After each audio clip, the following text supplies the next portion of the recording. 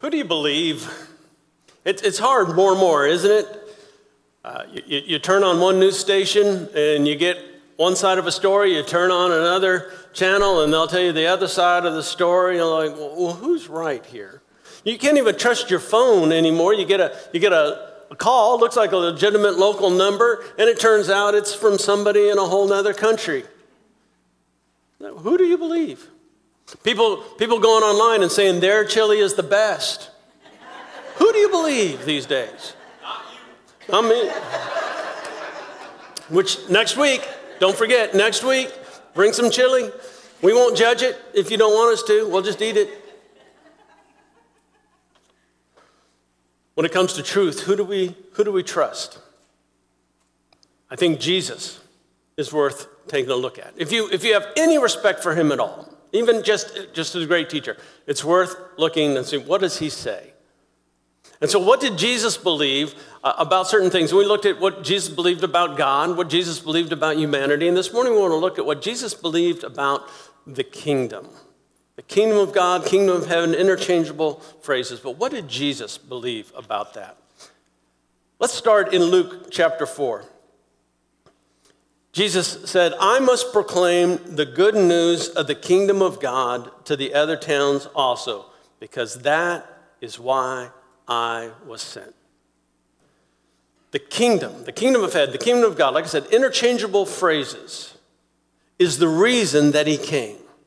To proclaim it, not only to talk about it, but to usher it in, to make it a present reality for us.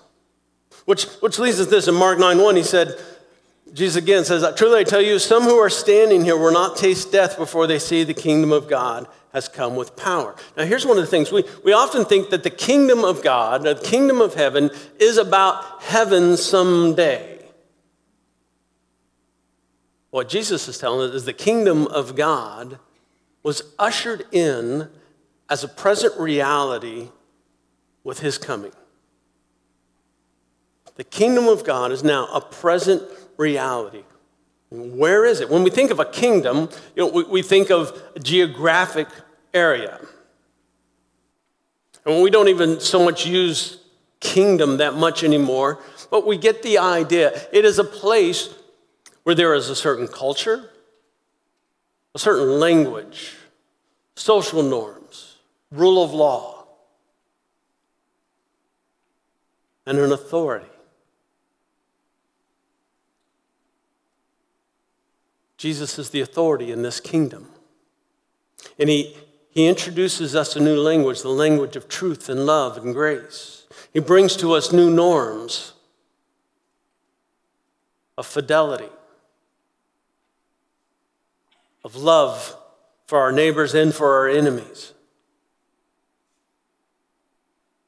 He brings all this into being with his coming, so that it's still happening now. And what you and I are invited to do is to accept the reality of that kingdom and live within the reality of that kingdom, residing not in a particular land, but residing within our hearts.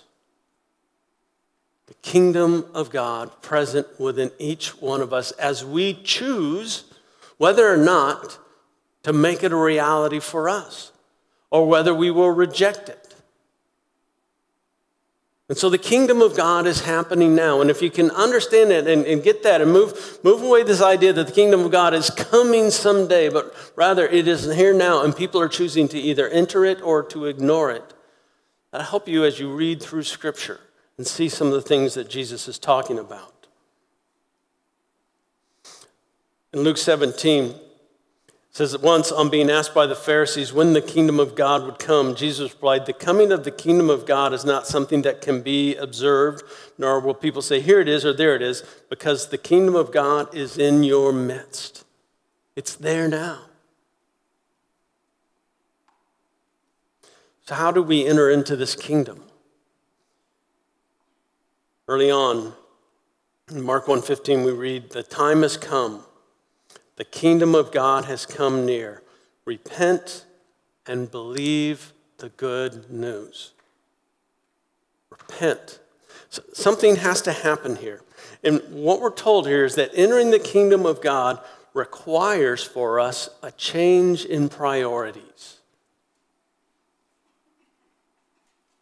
When all of us grow up, as we're becoming more self-aware, becoming aware of the larger world, we begin to kind of set some goals and priorities in life.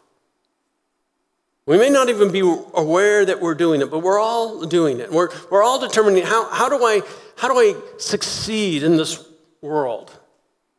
However we define success. Some people determine in their mind, here's the key to success in this world. It's however much money is in my checking account. And so the more money I have there, the more successful it is. That's what the world is about. It's about winning that. Other people say, you know what, I've got a trophy case. And the more trophies I got in that case, that's it. That's succeeding. Other people say, experiences. The more places I can go and the things that I can do, that's success there, right there. Or some people look at their family and say, I want to have a large family, or I want to make sure my family accomplishes certain things. And so we invest there. We say, that's success. That's life. That's priority. And Jesus said, no. You need to come up with a new definition of success.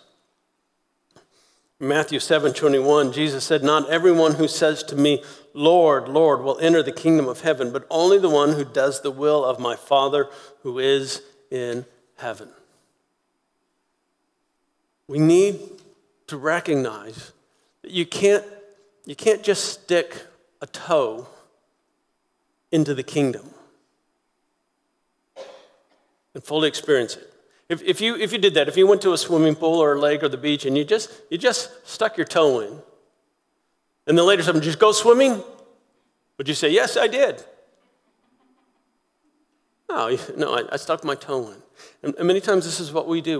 We just give just a little bit of ourselves, and then we can't figure out why this kingdom of God stuff just doesn't seem relevant and real to us. There was a young man who came up to Jesus one day and said, "What must I do to get eternal life?" And Jesus would go on to say, "Well, if you want to enter life, keep the commandments." Now, there are a lot of commandments in the Old Testament law. We often think of the 10, but there are like over 600 Levitical laws. And so he asked kind of an interesting question: which ones? Because there's a lot. And Jesus summarized, you should not murder, not commit adultery, not steal, should not give false testimony, honor your father and mother, love your neighbor as yourself. Oh, okay. And he said, "All these I have kept. What do I still lack?" Now, that's interesting, isn't it? Jesus said, "Do this." Something's missing. I've done that, and I still feel like I'm not there.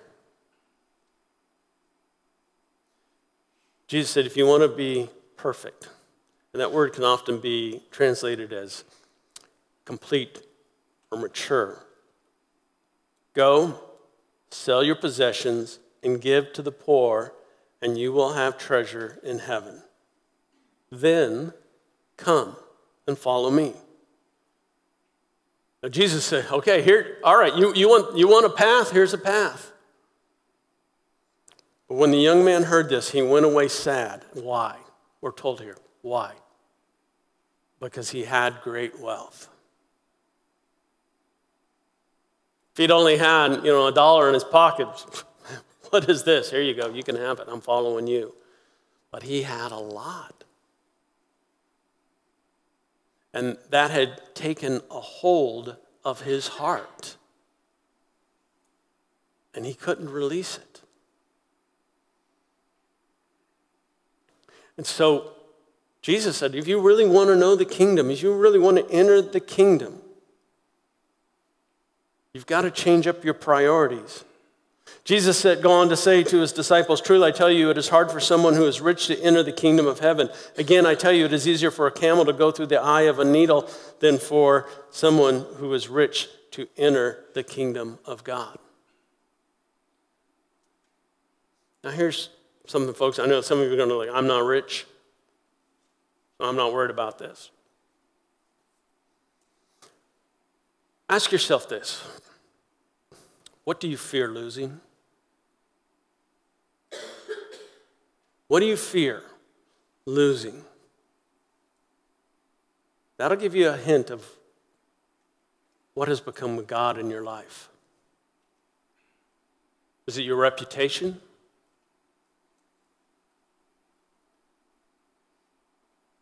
Is it your family? Your position at work? What is it you fear? That if I lost that, I don't know what I would do in this life. That's the thing that's taken hold of your heart. That's where you and that rich young man are alike. It's got you. And you really won't know and understand the kingdom of heaven, the kingdom of God, Jesus said, until you're willing to release it. To any one of us, he may have said, go and get rid of that thing that's in your heart.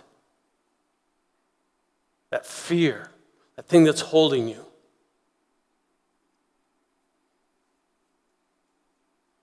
So ask yourself that.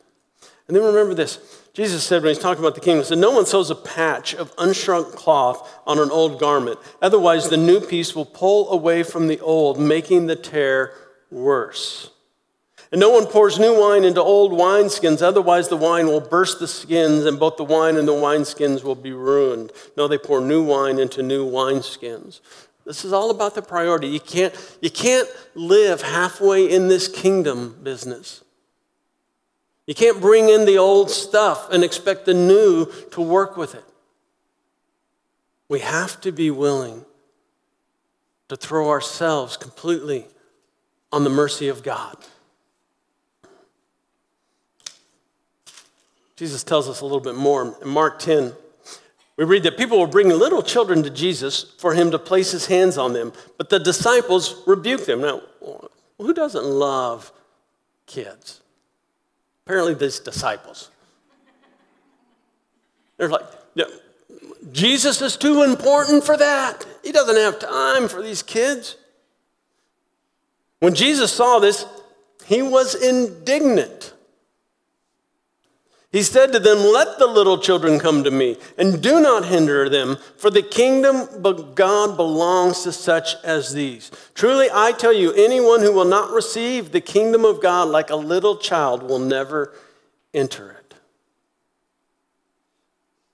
The kingdom of God, we see over and over with Jesus, is for the least of these.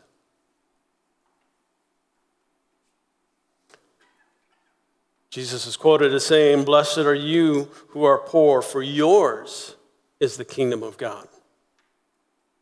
There's a parable that Jesus tells about a father who asks his two sons to do something, and one says, yeah, Dad, I'll get right on it. And then he doesn't.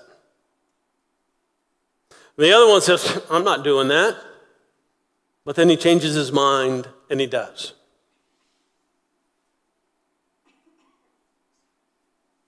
And then he asks, which of the two did what his father wanted? The first, they answered. Jesus said to them, truly I tell you, the tax collectors and the prostitutes are entering the kingdom of God ahead of you. The one who said no, that was the first one. I told the story backwards, but that's the one who said no, but then he wound up doing it. And he says, the tax collectors, the prostitutes, the least of these, the ones who said, no, I'm going to do things my way, but then have come around and said, no, my way's not working. Something has to happen within our hearts, a humility that must take place, an emptying of ourselves to see that we are not bringing anything to the table that we have to come like children, completely dependent on the Father. It gets back to this thing, what is holding you? What has become a God in your life? What is that thing that makes you feel like you're not the least of these things, the least of these people? That's what you have to lose to move forward. Here's something else we see. I told them another parable. I said, the kingdom of heaven is like yeast that a woman took and mixed into 60 pounds of flour until it worked all through the dough. Yeast is an interesting little thing. It doesn't take much. Take just a little bit, put it in there, and it just works its way. Something's happening. And what this tells us is that the kingdom is dynamic. It is dynamic. It starts small, but then it grows. Jesus echoes this when he says, what is the kingdom of God like? What shall I compare it to? It is like a mustard seed, which a man took and planted in his garden, and it grew and it became a tree, and birds perched in its branches. It starts as something small. Think about this, the kingdom of God, the kingdom of heaven, it comes down to this little place on the edge of the Mediterranean. A country that is really, people just they want it, it's fought over because it's mainly like a place where you can get to from one place to another. It's a crossroads.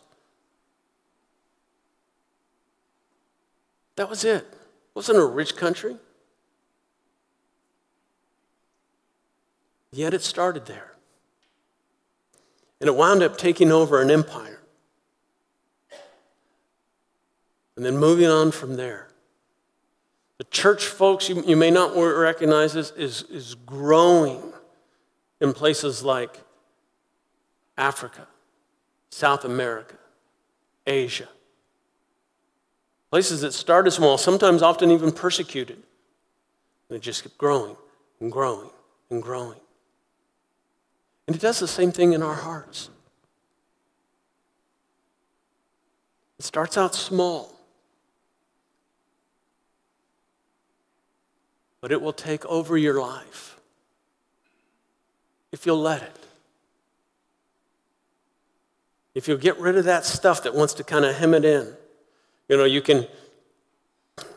plant something in a planter and something can get root bound, right? Where it wants to grow out, but it just can't anymore because it's contained. That stuff that you're hanging on to, it's bounding up your roots. The kingdom wants to take over your life and bring with it all the joy and the blessing and everything that goes along with it. But if you're holding on to that stuff, that fear, that lust, whatever it is that's there, I got to have that or else.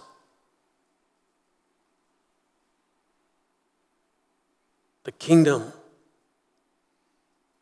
will be constrained in your life.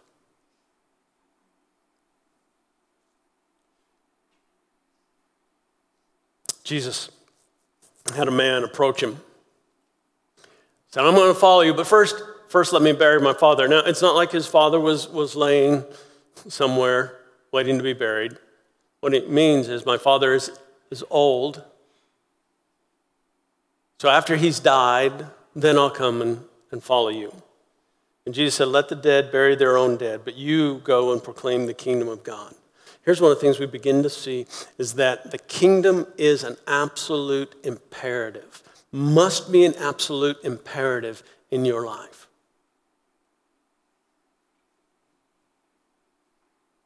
Jesus said, no one who puts a hand to the plow and looks back is fit for service in the kingdom of God. That stings, doesn't it? That's why we got to be careful about this hippie Jesus, this mellow Jesus. You know, I don't care whatever you do. You read Jesus, and he's like, come on, let's get with it. Let's get with the program. So many of us are just flirting with the kingdom of God. We're going on a few dates here and there. Well, we don't want to marry it. We don't want to give ourselves fully over to it. And Jesus is saying, if you want to know the life that is truly life, if you really want to be about the business of the Father, the kingdom must become an imperative in your life. So many times we try to work kingdom stuff in as just like, a little slice of a pie.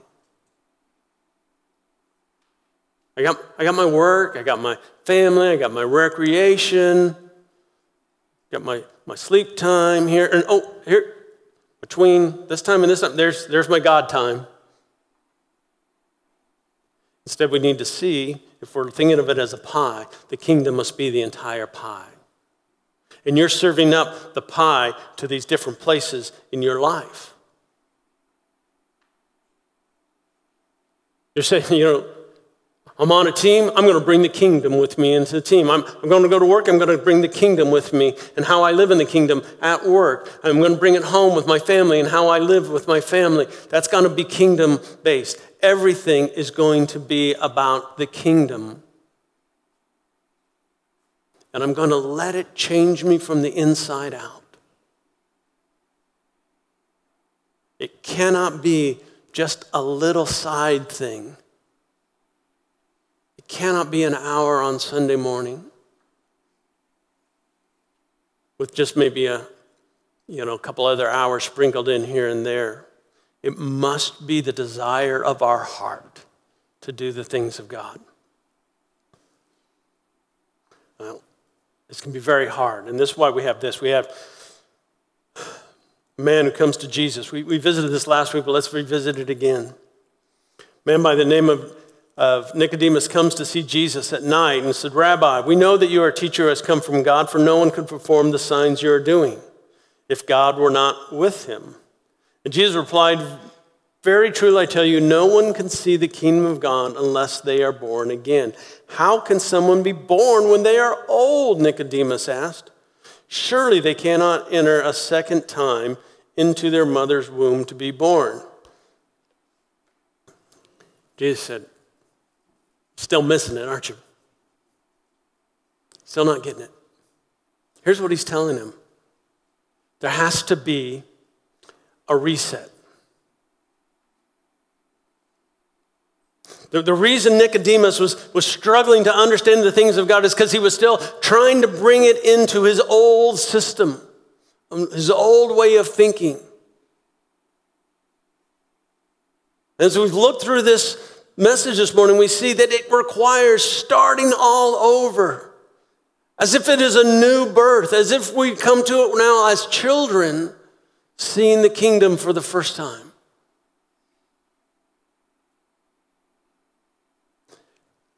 You just cannot take the kingdom and add it on to your life. You have got to lay everything down. Jesus said that the kingdom of God was like a man who he was out in the field and he found a treasure buried out there. And so what does he do? He goes and sells everything he has so he can buy that field and then have what's in that field.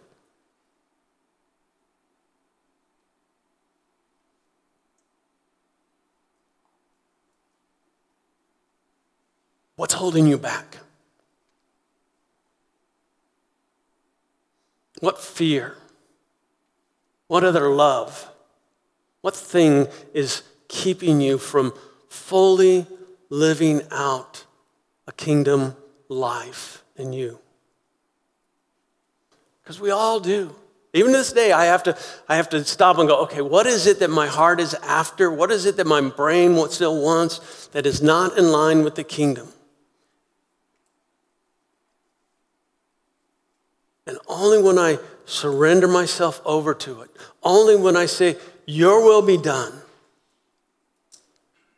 in this earth, only in that moment can I find the peace that I really want. And all of this happens, not because any of us earned it. All of this only can happen because Jesus came for us. His death on the cross was about the kingdom. He came to bring us this kingdom. And we remember that whenever we take that little piece of bread and we take that little tiny cup of juice, we remember his body and his blood. We remember that we have been purchased, brought out from one place and brought to another, to be brought into the kingdom. Question for us often, are we going to go into this kingdom kicking and screaming and clawing our way back out? I don't want it. Or we would say, yes. Yes, I want to live in this kingdom. Yes, I want to know the peace that passes all understanding. Yes, I want to know a joy that only the kingdom can bring.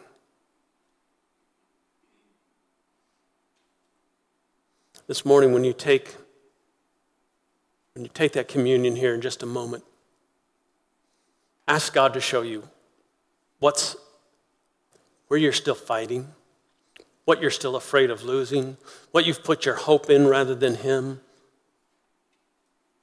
And then ask him, say, Lord, I believe I need to lay this down. Help me in my unbelief. And if you want to come up after that time of communion and use these steps as a prayer place, or you want to just where you're at, however you want to do it, just say, God, it's yours. It's yours. I may be back again next Sunday doing the same thing, God, but I want to give this. I want to follow through. I want to let you have all of me. I want the kingdom working its way through all of me. Let's pray. Our Heavenly Father, we thank you for this moment we have right now. This moment to remember through the bread and through the cup. To remember Jesus and the kingdom that he wants to be at work in my life, at work in all of our lives. Lord, as we take these simple little elements, help us to see where our hope is misplaced. What fears need to be cast out by love?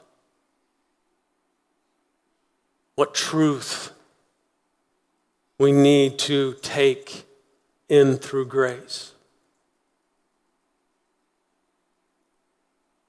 Meet us in this moment, Father, through your Spirit, and lead each of us forward into the life of your kingdom. In Jesus' name, I pray. Amen.